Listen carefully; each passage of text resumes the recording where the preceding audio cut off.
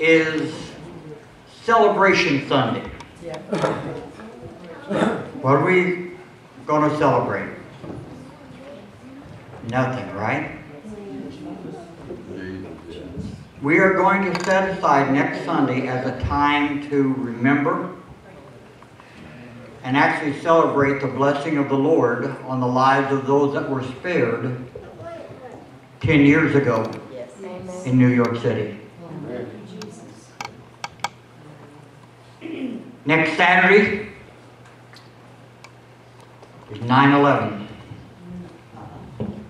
10 years ago.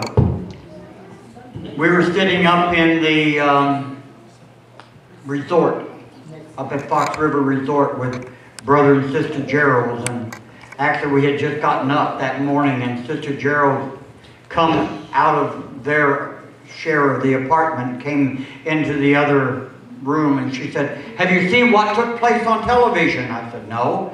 And so I, kicked the TV on. I was making coffee, and I kicked the TV on, and they were showing where the first tower had been hit. And while we were watching that, the other tower then was hit. I heard about that story. To understand the freedom that we have in America, that many people in the world would try to take away from us. America's not perfect. Our government is not perfect. And neither are we.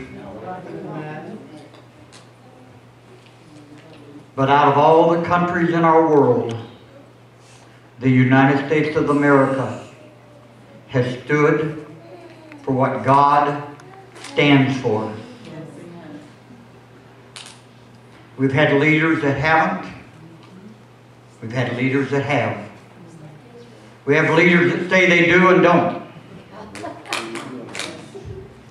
We have leaders that are quiet but really believe in God. But through all the different things around about us, I want you to understand and realize it is Jesus Christ that is the center focus of everything that we can do and everything that we can possibly have. Whatever you've been blessed with, you've been blessed because Jesus has touched your life. How many of you make $100 a month? The majority of us, right? Or more, $100 or more. If you make more than $100 a month, you're in the top 8% in the world that make that kind of money. The other 92% make less than that. And some places in the world, they don't make that in a year.